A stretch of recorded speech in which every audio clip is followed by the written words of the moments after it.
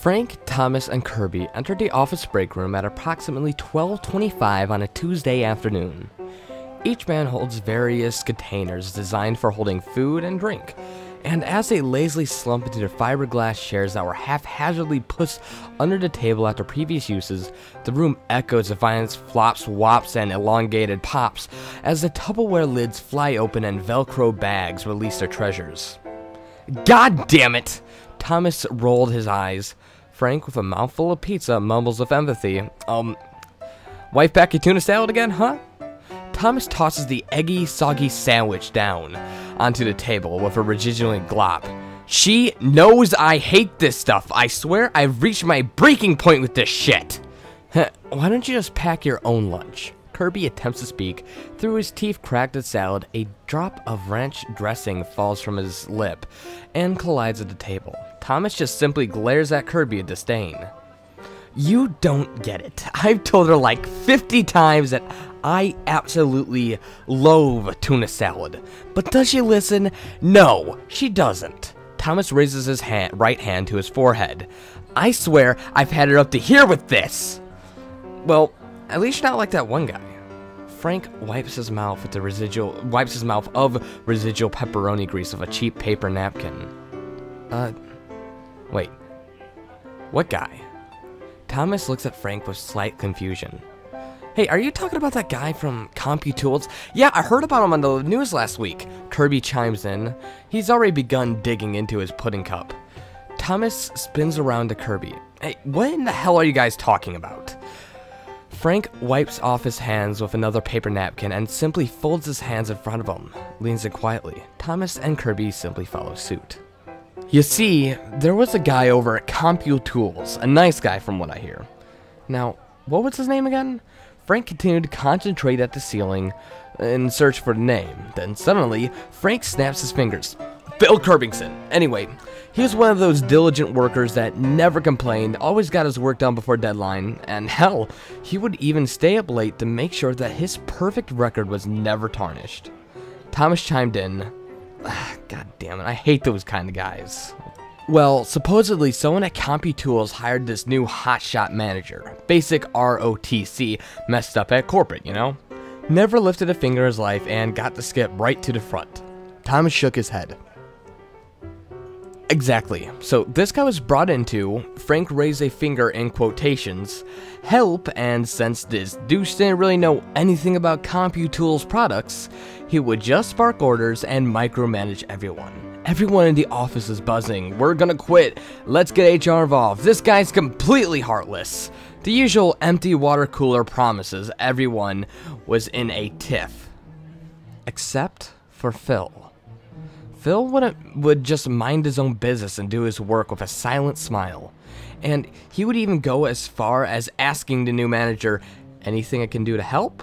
Well, I don't know that if this manager deliberately planned this maliciousness, or if it was just common nature for him. But he got this notion in his head to see how far it could bend Phil until he broke. Starting the very next day, the manager threw the biggest workflow onto Phil's desk and barked out, I need this done by 5 o'clock today or you can just pack your shit now. Or something to that effect. Phil quietly turned to face the manager. His smile, quiet, calm, his innocent smile, and said, Sure thing, boss. 5 o'clock rolls around, and Phil walks into the manager's office and proudly places the completed reports onto the man's desk and says, Here you go, boss. The manager looked up from polishing and buffering his prized 600-pound marble desk to the completed pile of papers with a look of complete shock. How could one man complete that report in only 7.5 short hours? His eyes shifted from the report to glare viciously upon Phil's calm, lucid face. Anything else I can do to help? Smiled Phil. The manager simply looked in shock and shook his head in disbelief. Okay, well, I'm gonna head out for the day, sir. You have yourself a great evening. The manager was flabbergasted. He stilled his motives and vowed that he would try harder to break this man's spirit by the end of the week. Well, The end of the week came and went, and still Phil was cheerful as ever, always responding to every outrageous task with a happy, sure thing, and turning in the completed work to the manager at the end of the day with a pleasant, anything else I can do to help. Well, this went on for a few weeks, and the manager was now seeing that his current efforts were fruitless, and now he decided that maybe he needed to work up the ante. The manager was now bombarding Phil with major accounts and lengthy business trips and tedious conference calls, all to quell his passion that Phil must be broken. But with every new and more difficult task, Phil would embrace it with a "sure thing, boss," and come back with a more sunny disposition than before. Anything else I can do to help? The manager was now at wit's end and had one last trick up its sleeve. Although his lack of concentration on the job he is hired for is becoming under fire, he wanted to give it one last-ditch effort before he himself had to face a firing squad. He got in his head that it was in his breaks, in between each hour of each day, that was allowing Phil to wind down and regain his bearings. He got a good night's sleep and came into bed the next day, ready for more. So, with that in mind, he gave Phil the budget report for the following year and told him, "I don't care how long it takes, but you can't leave your desk until we trim at least $5 million off next year's budget." As always, Phil replied with his trademark, "Sure thing, boss," and the manager turned away knowing that this task would be Phil's breaking point. And like clockwork, Phil came into the manager's office with the completed budget report and handed it in to him. "Anything else I can do to help?" The manager looked over the budget. I don't really like these numbers." The manager threw the report right back at Phil. "Do it over, and this time, do it right." Phil's smile smudged a little, but soon rebounded and turned around and headed back to his desk. The manager saw Phil's smile buckle for just a moment, and he chuckled to himself knowing that his plan was finally working. 8 o'clock rolls around, and Phil returns back to the manager's office, but Phil looks a little bit different. His hair's a bit disheveled, his horn-rimmed glasses are now on his forehead, one corner of his shirt has become untucked from his pants. Phil's stride isn't as carefree before, but Phil hands in the report to the manager all the same and exasperatedly utters, "Anything else I can do to help, sir?" The manager's now seeing this victory close at hand and looks at the report. Phil, it looks like you made some miscalculations here." The manager hands the report right back to Phil. "Do it again, and remember what I said. You cannot leave until this is completed." Phil, dejected, defeated, and disappointed, looks at the report in his hands and wiped the sweat from his brow and scratched the back of his neck. The nearly broken man headed back to his desk to correct the errors. As soon as Phil left his office, the manager could close the door and he danced his twisted, sadistic victory dance. Phil was nearly gone. The manager was going to get some sleep tonight. At 11 o'clock, Phil trudged right back into the manager's office and handed him the completed, corrected report. Exhausted, Phil asked, "Is there anything else I can do to help, sir?"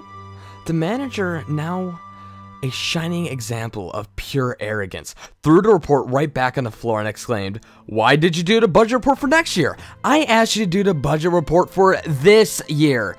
Can't you even follow simple instructions? I want you to march right back to your pathetic little cube, and you're gonna stay there all night until you have done exactly what I asked you to do, or so God help me, I'll find someone else who can do it."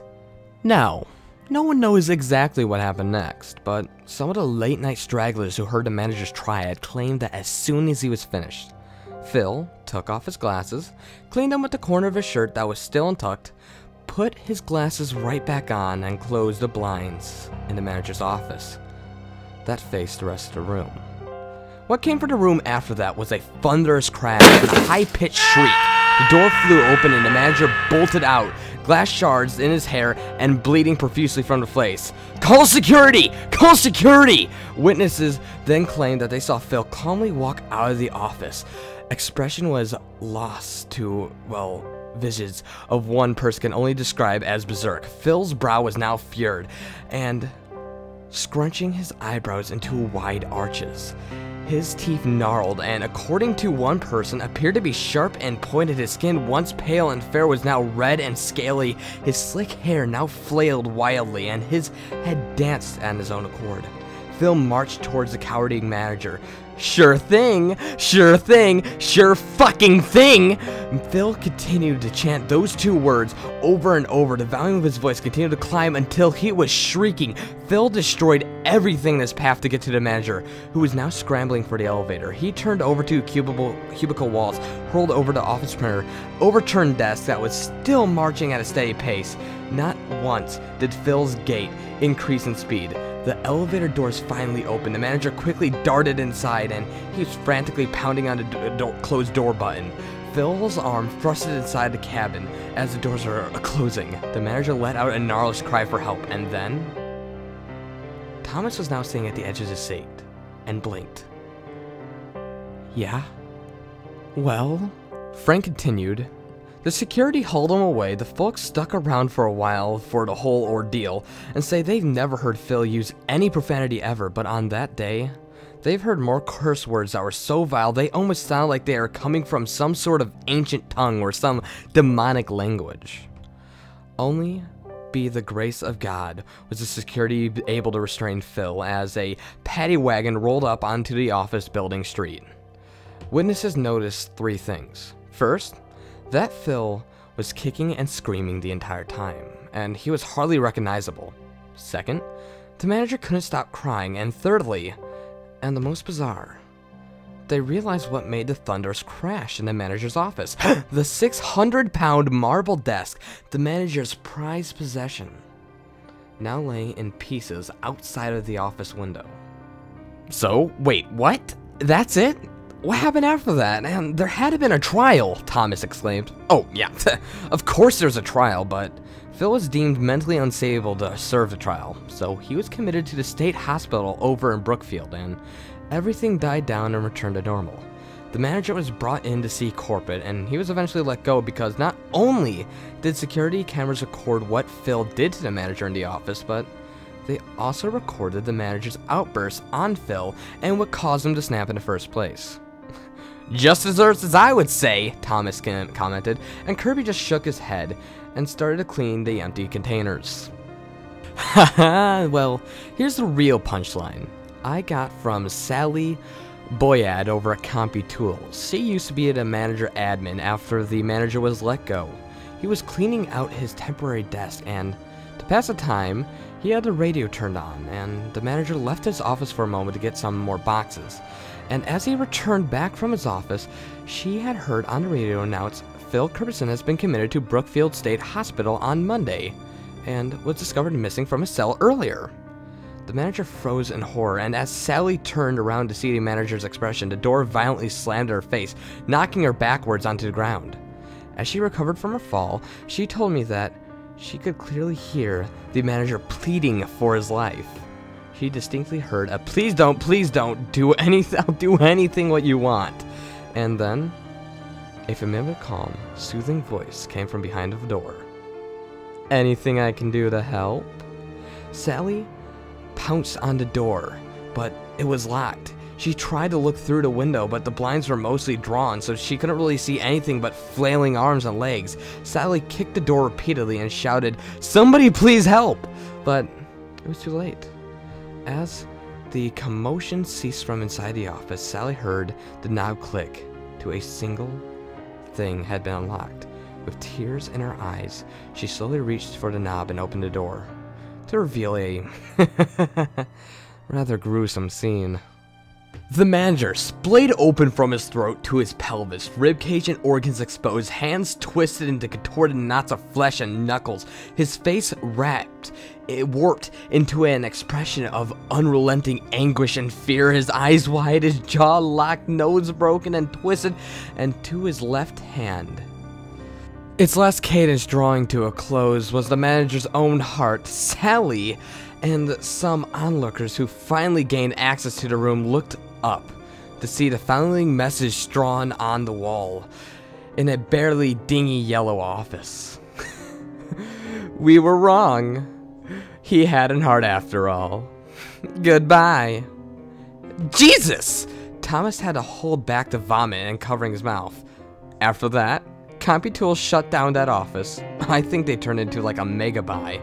Frank finished his tale with a Solomon sip of coffee. Thomas rubbed his eyes. Whoa, wait a minute. Whatever happened to Phil? That's, that is when I was supposed to say, that's a strange thing, but it's not really that strange. When they finally opened up the office, the only person that was in there was the manager. Sally even said that she never even actually saw Phil. The only thing that she heard was his voice, or at least what sounded like his voice. And he hasn't been there like really ever since. That story is completely bullshit, Kirby exclaimed. Frank and Thomas spun around and glared at Kirby for breaking the mood. What? Thomas inquired. Like, you know what exactly happened. I know that that's not what happened, Kirby exclaimed again, as he stated as he adjusted his horn-rimmed glasses. Okay, hotshot, how do you know? Frank jested. Because. Kirby leaned in close. Frank and Thomas watched Kirby's movement. The hospital doesn't know I'm gone yet. Just then, Kirby's manager leans into the break room. Hey, Kirb, need you to do something for me. Sure thing, boss. As Kirby stands up and leaves the now still break room, Frank and Thomas glance down at Kirby's security badge. To see his full name is Kirby Phillips.